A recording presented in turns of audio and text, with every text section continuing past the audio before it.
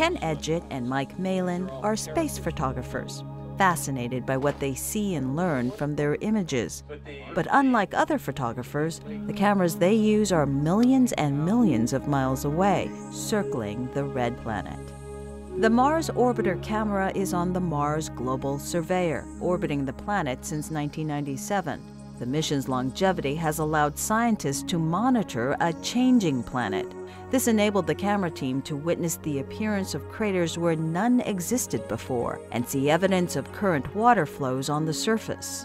The thing that startles me the most is the idea that water has flowed on Mars in this decade. One of these two sites that we observed, it had no new deposit in the gully in 2001, which was in this decade. We come back in 2005 and there's this stuff.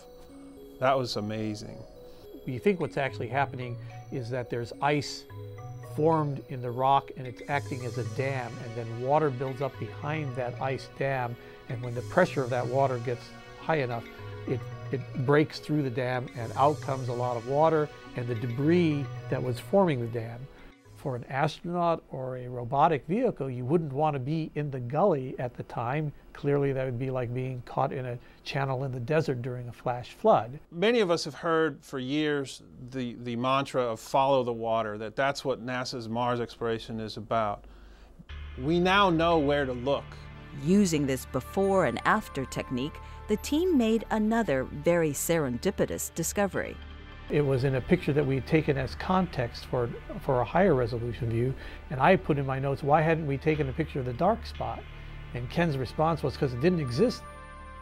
It was an impact crater, a new one, formed in the last 5 to 6 years. Since then, they found a total of 20 new craters in a relatively small area. If someone were to live on Mars for about 20 years, the cratering rate is high enough that they would hear one of these events sometimes during those 20 years.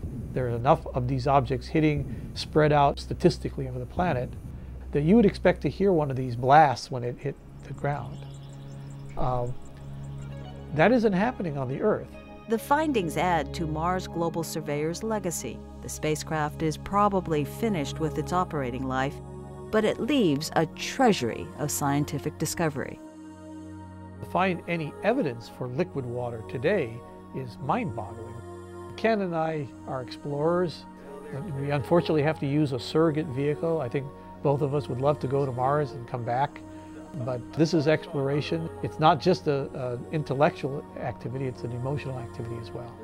NASA's Mars Reconnaissance Orbiter continues the work of Mars Global Surveyor by taking pictures of this amazing planet at even higher resolutions.